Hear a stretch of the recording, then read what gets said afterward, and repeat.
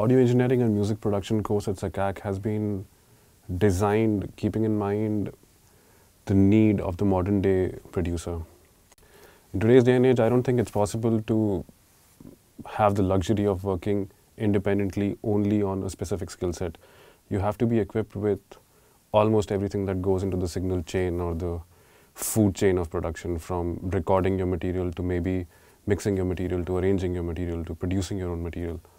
And keeping that in mind, the course has been designed to give you a specific skill set in each department, but look at the entire picture, the long-term picture. Along with the engineering and production aspect of the course, there are also elements taken care of by Chayan Adhikari and Ujwal Nagar. They deal with understanding the system of music, appreciating the theory and the fundamentals of Western music and of the Indian system also, which I think are extremely important. The campus also houses two state-of-the-art studios which meet industry specifications. And apart from that, there is an ever-growing list of equipment which the students have full access to. And also a practice lab where they get additional time to work on their skill set apart from the main studios. There are a lot of institutes which offer similar courses, but I think what separates us and also what our key focus is that we are focused on the art of production, keeping the science in mind, of course. It's a highly technical job, but at the end of the day, it's about creation of art. I teach a course called Fundamentals of Music. Having a creative approach to music is a very important skill, and that's what we try and do at the Fundamentals of Music module under a part of the audio and music production course. And students come from varying backgrounds. The idea is to bring them up to speed, bring them on the same page regarding the skills and basic fundamentals required to be able to create music on their own and even appreciate and understand nuances of music a bit better.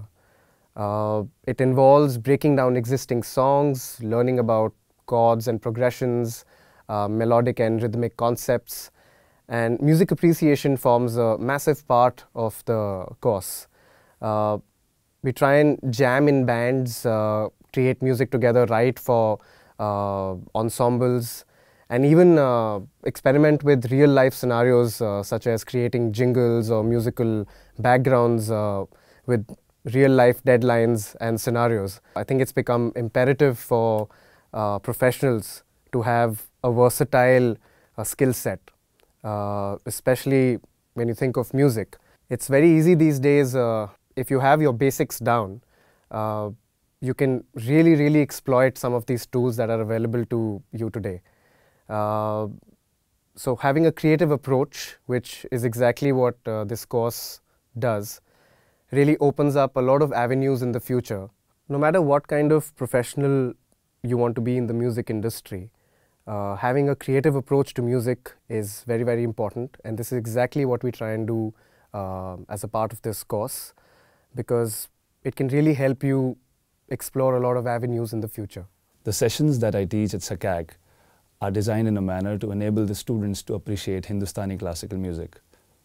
Although I feel that study of Hindustani classical music is a lifelong process, but the sessions which the students will be attending and I'll be teaching will have topics which will in a manner touch every aspect of Hindustani classical music and the performance aspect of it.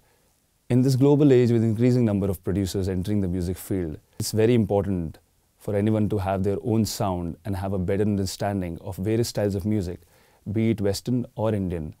And these sessions will be focusing on giving you a better understanding and providing a new outlook to appreciate Hindustani classical music by simplifying various elements of Indian music such as raga, tala and compositions.